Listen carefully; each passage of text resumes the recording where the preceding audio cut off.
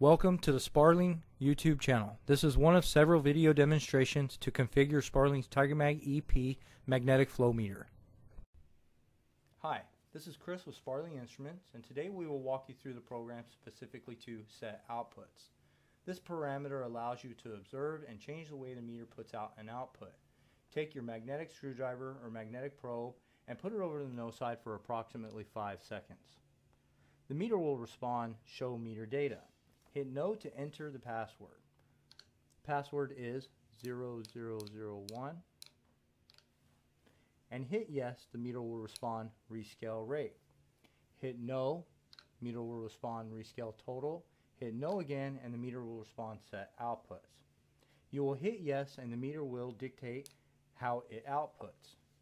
The first is 4 to 20 milliamp or 0 to 20 milliamp. Standard for most meters is 4 to 20 milliamp. You can hit no to change the indication.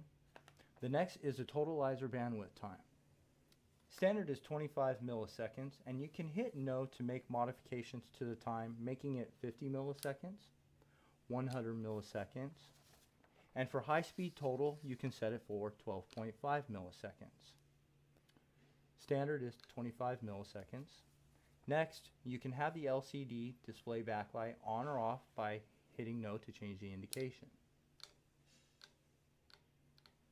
Next, we have the flow direction, in which you can install the meter whichever way you would like and change the parameter for flow direction if your preferred installation is opposite of that to the flow label.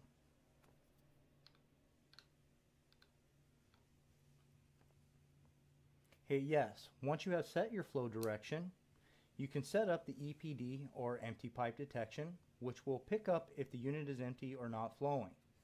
Once you have entered a value, when there is no flow or the pipe is empty, you will see output inhibited on the local display.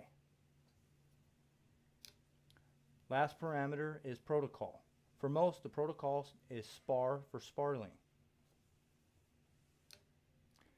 This concludes set outputs through the TigermagEP. Thank you very much.